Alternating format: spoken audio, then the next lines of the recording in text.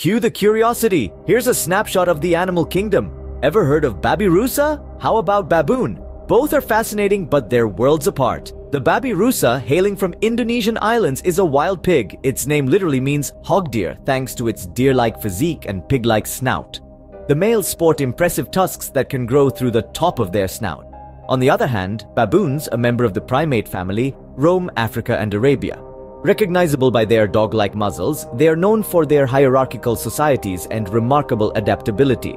So next time you're delving into the animal kingdom, remember Babirusa, the tusked pig from Indonesia, Baboon, the adaptable primate from Africa and Arabia.